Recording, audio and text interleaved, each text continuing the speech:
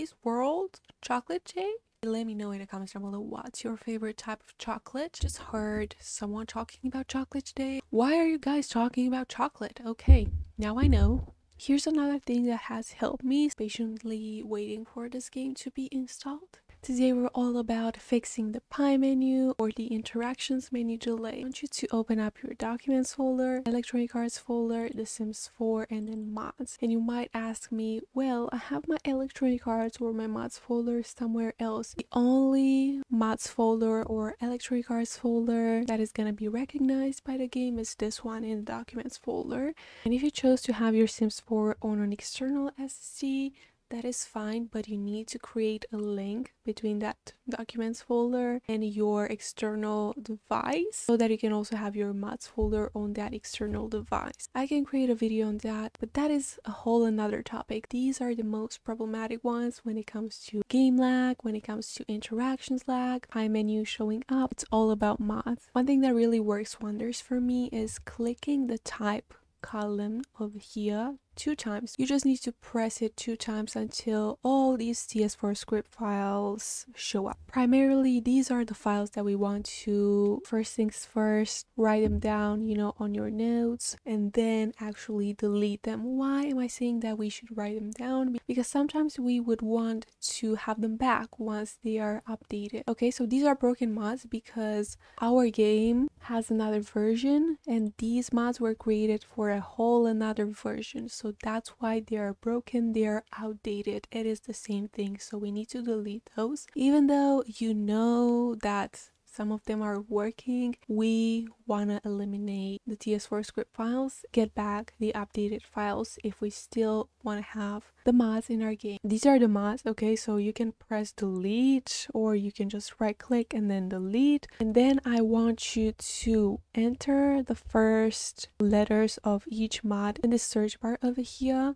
Click enter because there might be some files that end with package and that are named the same. These ones need to be deleted as well. We can just right click, delete, and then boom, it's gone. And if you don't want to type in the names over here, that's totally fine, but I know that most of you do have like lots and lots of mods. If you have the patience to go through your list and actually read the name, you can tell whether or not a file is a mod or not. So please delete any kind of functional CC that involves, you know, restaurant mods, toddlers mods, school mods, live mods, anything that adds, you know, features into your game like live drama. We need those gone so that we can eliminate any uncertainties when it comes to our pie menu delay or pie menu not showing up, not working. So I can give you a very simple example because I have 3 files left over here. All these 3 are functional CC, or you can also name them mods because those are named personality, please. So it's pretty obvious that those add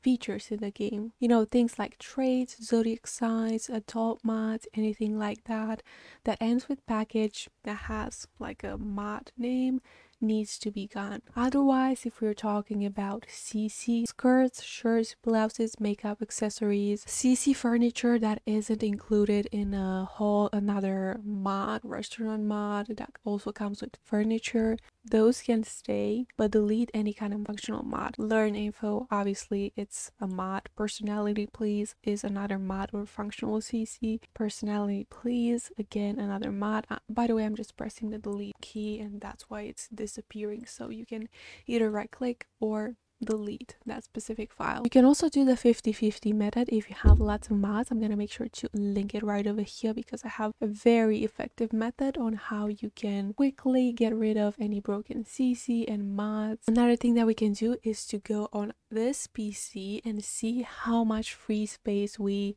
have left on our computer. So if we are in the blue range, blue zone, we are totally fine, but if we have that red bar, you know what I'm talking about. Whatever case you find yourself in, it's always best to improve our situations. Here's another thing that has helped me. I'm just going into my downloads folder because I usually download a lot of stuff that I no longer use in this current moment, so I can see like I no longer use this one because I haven't installed. Don't need these pictures. I can delete them. So figure out what files files are no longer of need to you, and if there are, you can easily transfer those. I have one beside me right over here. I don't know what I would do without this. I'm just transferring stuff that I no longer need to have on my computer, but I may need at some point. So if you find yourself in that situation, you can transfer it. But if you're not gonna use it anymore, you can just delete it, free up your space, because I'm telling you, it piles up so incredibly much. Like, right click on your documents and see I have 9 gigs. For what? For things that I don't use. Another location where a lot of stuff, and usually unnecessary stuff, tends to pile up is your desktop. So you can either just access your desktop, or you can just go right over here, click on your desktop. I'm pretty sure you can find a few files that you no longer need, to sort them and free up some space. It's gonna make your game and your interactions menu, work a lot smoother. Another tip for freeing up some space using the Sims 4 Studio. So how are we actually gonna get some free space?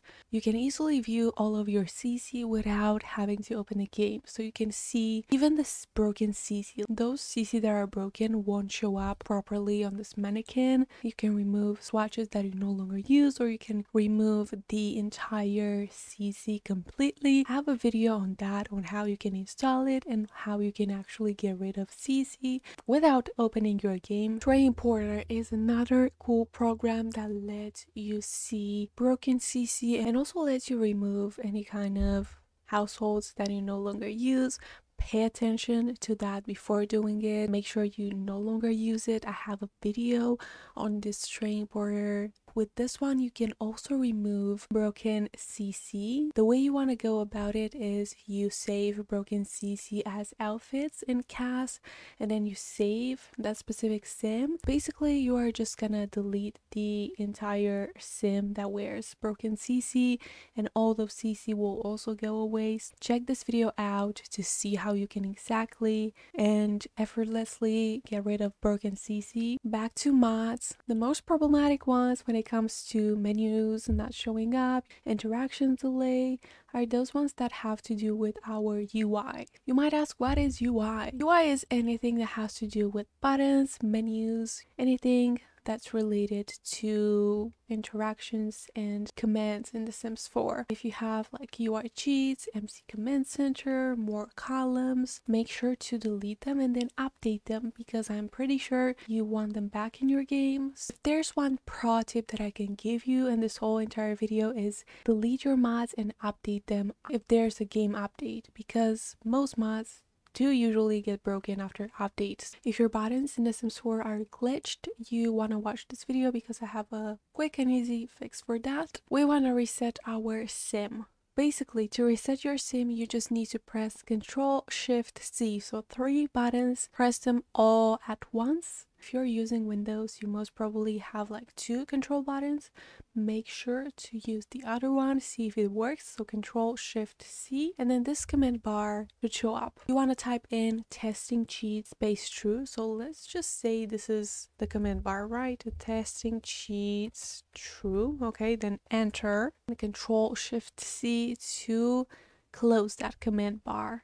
Now I just want you to go on your sim, shift click your sim. What does that mean? You are gonna hold down the shift key while also clicking your sims 2 operations at a time. Press shift, click on your sim, and this menu should show up. So you want to press reset object. Another thing that you can do if this pie menu or interactions menu is laggy or is not showing up is you wanna move out your sim. How can I move out my sim? You just need to click on this smartphone, mobile phone. You should be able to see an option that says move household. Do that. If you can afford moving into some other place, choose an empty lot. Really, like, test the interactions on an empty lot, because it's way better, or in a base game house, and see if the same issue occurs. It might have to do with your current house. There might be some broken CC furniture in there that can interfere with your interactions.